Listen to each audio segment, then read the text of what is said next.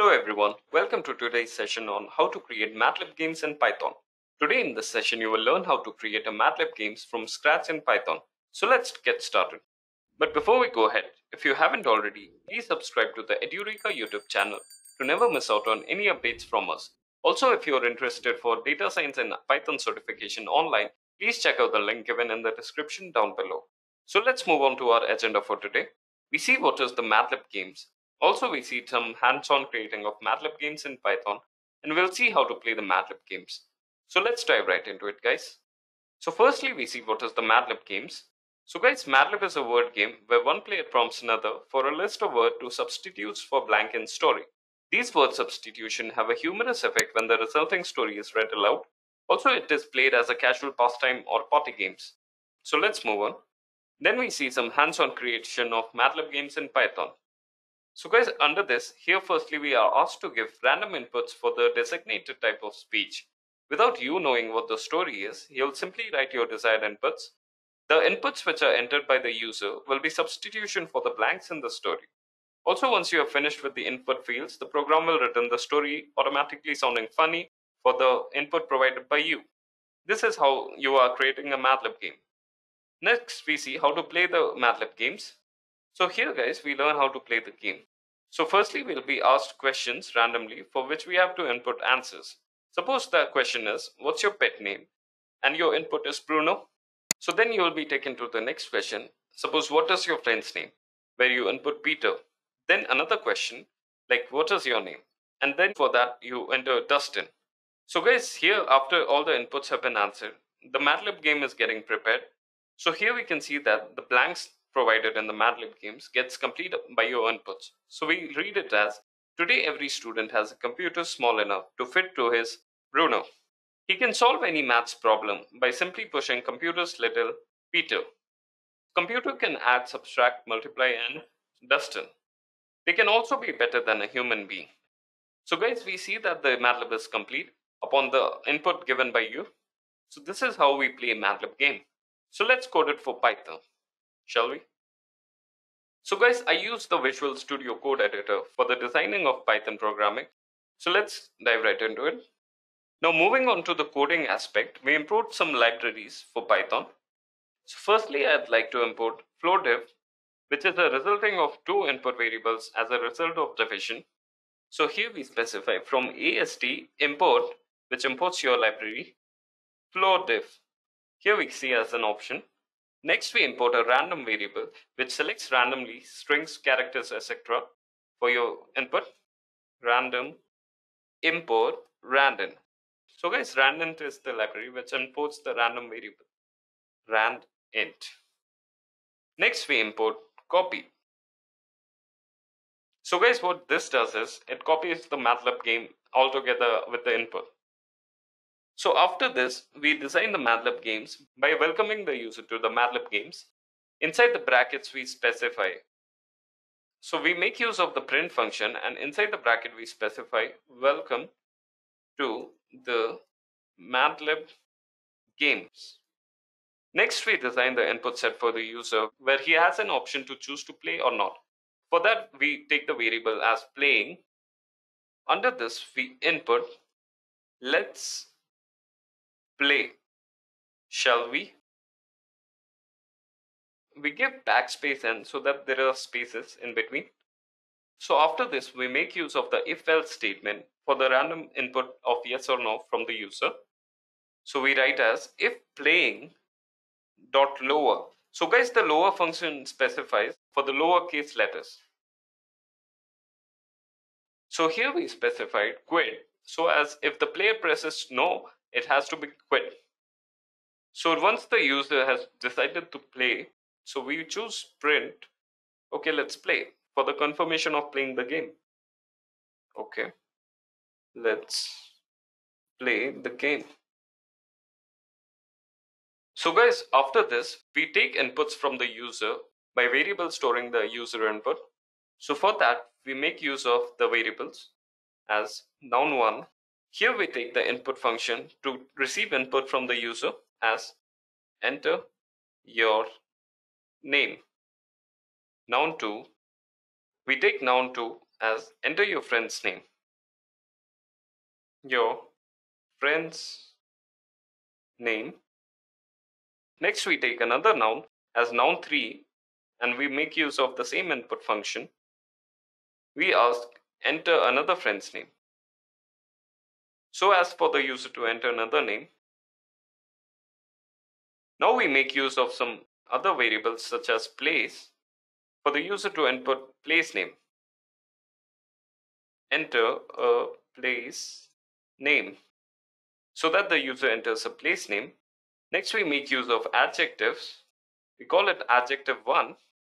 For the user to enter an adjective, we specify enter an adjective. Next another adjective. Once more another adjective. After this we make use of the adverb variable. We call it adverb 1. Here we take input from the user for adverbs. We call adverb 2. And at last we call exclamation for the user to enter exclamation. On the input side we ask the user to make it simpler as an emotion. We ask the user to enter an emotion. So now we have taken all the inputs from the user. Let's design the story for the Mad Libs. Here under comments, to make it convenient, we write print story under the hashtag for comments. Within that, we call a variable story and under the brackets, we print our story. Or we can simply call a print function. Under this, we can type our story. So the story goes like, one day, we make use of a tab space so that there is a space for the blank we can see for the Mad Lib for the user input. We call the first noun, noun 1, which is the input given by the user for the name. Went to place 1. This is our second variable for which we call from the user place. On the next line, we continue the story as he felt very lonely. Even though the view was, we call the adjective 1 here. Next, another line we add as he decided to call his 2 best friends. Now we make use of the noun 2 and noun 3 for calling them. Noun 2, we separate the variable from the concatenation. This concatenation allows to call for the variable along with providing space. And noun 3.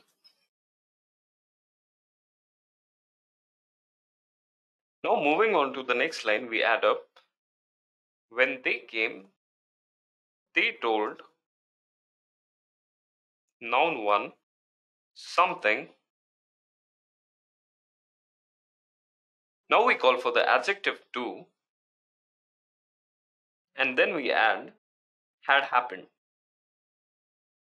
Next, moving on, noun 1, we add the statement went there, very. Now we call for the adverb. Adverb 1. Moving on,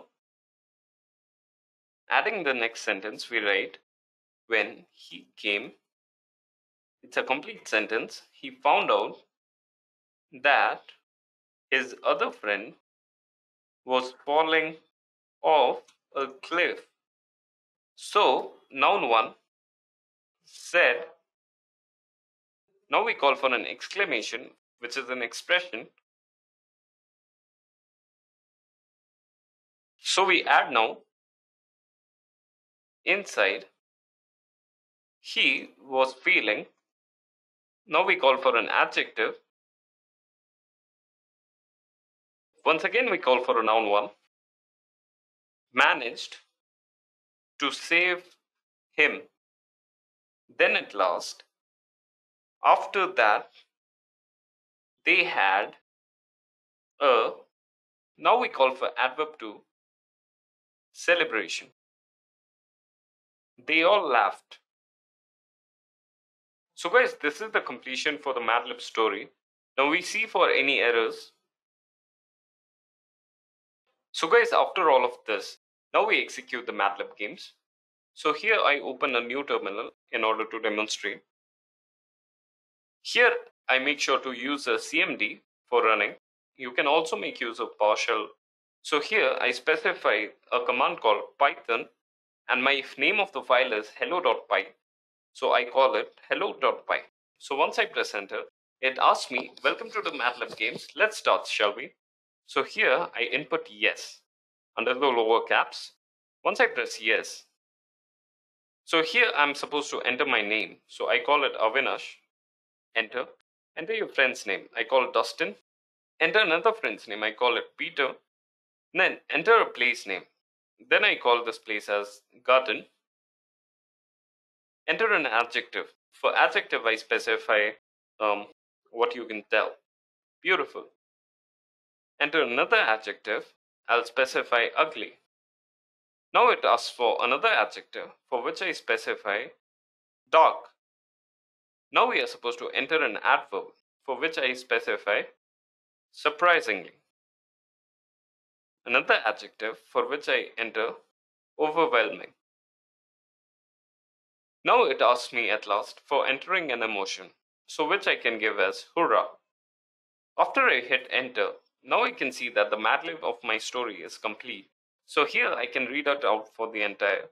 One day Avinash went to garden. He felt very lonely even though the view was beautiful. He decided to call his two best friends Dustin and Peter. When they came, they told Avinash something ugly had happened. Avinash went there very surprisingly. When he came, he found out that his other friend was falling off the cliff. Avinash managed to save him. After that, they had an overwhelming celebration. They all laughed. This is how the Mad Lib games is implemented. This is under Python. So guys, if you like the video, please press the thumbs up and press the bell icon to stay notified for further updates on the Python programming. So thank you. Happy learning. I hope you have enjoyed listening to this video. Please be kind enough to like it, and you can comment any of your doubts and queries, and we will reply them at the earliest. Do look out for more videos in our playlist and subscribe to Edureka channel to learn more. Happy learning!